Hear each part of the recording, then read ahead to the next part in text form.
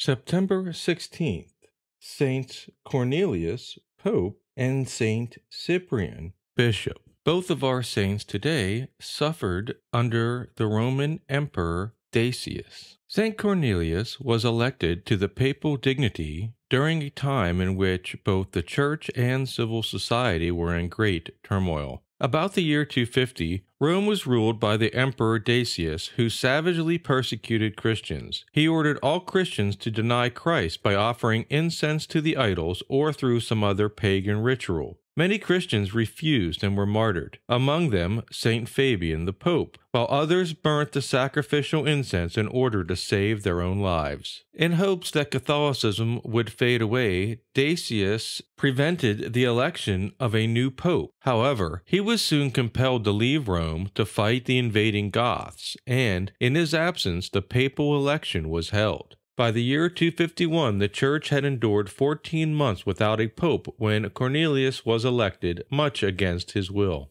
After the persecution, the Church became divided in two. One side, led by the Roman priest Novatian, believed that those who had stopped practicing Christianity during the persecution could not be accepted back into the Church, even if they repented. Under this philosophy, the only way to re-enter the Church would be rebaptism. The opposing side, headed by Pope Cornelius, did not believe in the need for rebaptism. Instead, he believed the sinners should only need to show contrition and perform penance to be welcomed back into the Church. Novatian resisted Cornelius and declared himself pope, thus becoming history's first anti-pope. Later during the same year, a synod of Western bishops supported Cornelius. One such bishop was our other saint of the day, Saint Cyprian.